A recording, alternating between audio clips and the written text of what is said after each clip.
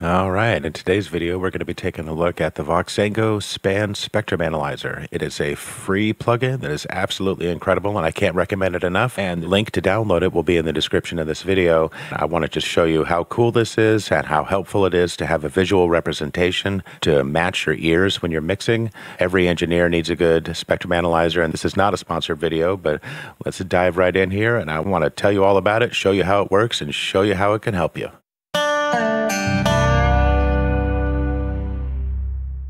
So when you first open SPAN, it looks like this, and it is sizable.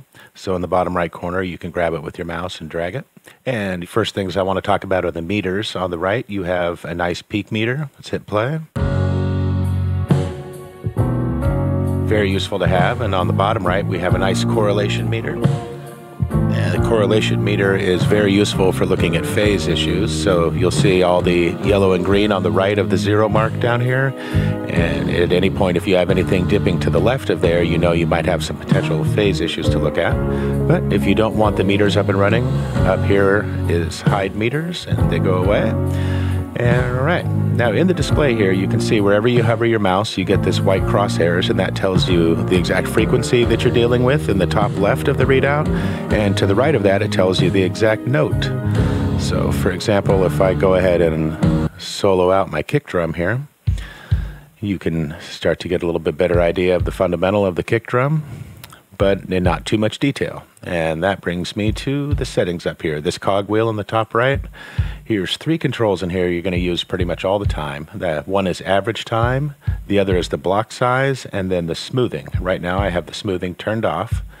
Now if you increase the block size, you're basically going to get more resolution and more detail. And you'll see now that you can tell exactly where the fundamental of this kick is. And you can also start to see how useful this could be on a piano, guitars, vocals, or whatever.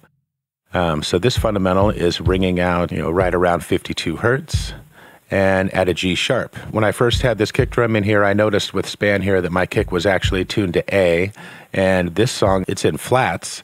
So I did go ahead and detune the kick drum a half step down to this G sharp, and it does sit better in the mix. So that's one great visual representation here that might help things that you can't necessarily hear. If this were house or EDM music, it might be really obvious that your bass and your kick drum were competing. So the block size increase helps with that resolution.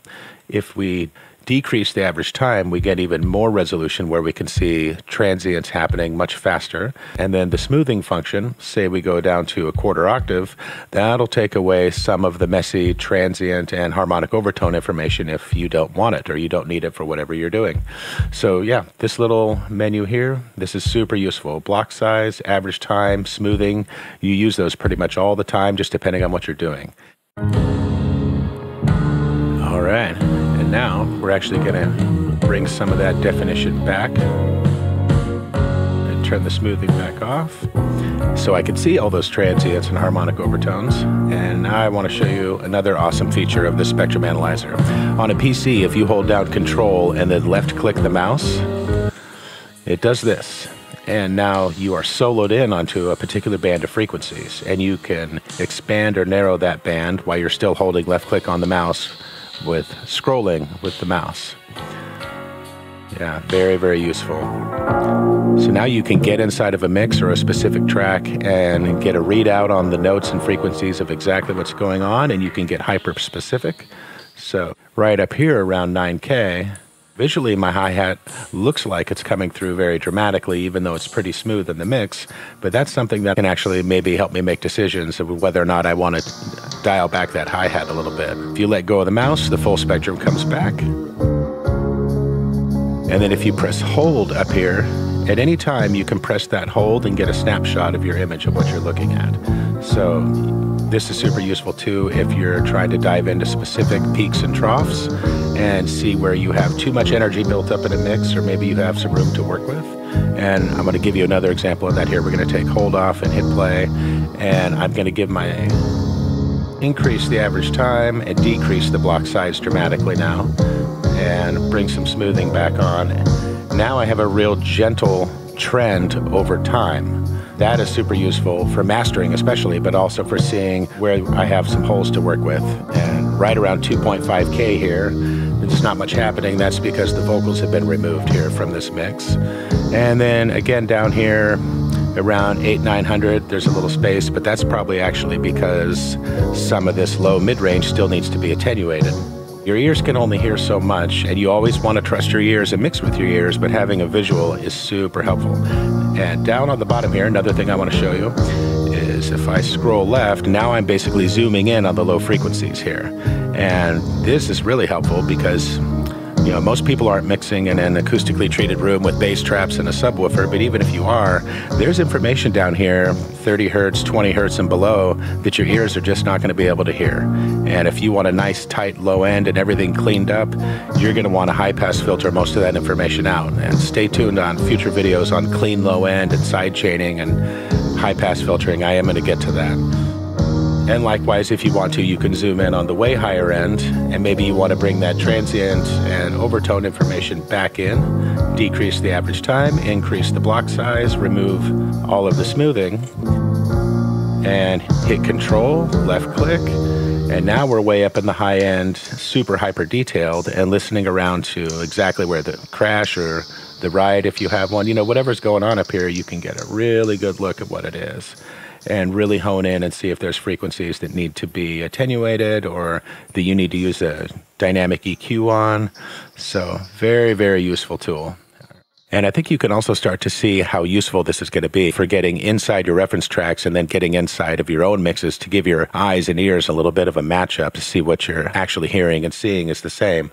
And there's one last feature on here that I want to show you that is super, super useful. Up here at the top where there's a routing menu, you can do some really complex routing with this plugin, which I'm not going to get into.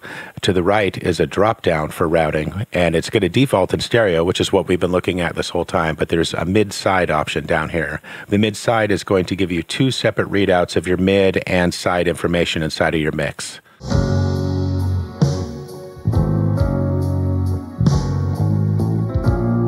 So by changing from mid to side and changing the underlay cover, now I'm going to zoom back out. Now what you have is the mids in your mix are the green, and this kind of pinky orange noise, that's all of your side channel. And you can change the colors of these up here to whatever's most comfortable for you. Let me go ahead and change that to a nice dark blue. And now you'll see that we have our side information displayed separately and our mid information. And if we go ahead and add some smoothing and a higher block size and slow this down to more of a trend over time, now I have a really good idea of where and when my side information might be peeking out on top of my mid information, and when it does, you'll notice that there is a little bit of a red flag color alert there. That darker purple, that's some side information peeking over the mid information. So then I can get right in there, take a listen to what's going on in there, and I can start soloing out tracks and seeing where those problems are and see if it's something I want to fix. So having mid-side readouts and independent control for both your mid and your side, you can match them to be the same. You could set them both differently, however you want. You can configure this plugin to do so many different things to fit your needs of any situation, exactly whatever it is that you're trying to get a visual on. So I hope you enjoyed that. I hope that answered a lot of questions. Go ahead and download SPAN and get in there and take a look at it. Put it on your master bus. Start soloing out tracks. Start playing around with the controls and go through this video a couple times if you need to. It's a very awesome tool to be able to have a spectrum analyzer to have your ears and eyes match in your work that you're doing. So let me know in the comments what you think, and thanks for watching.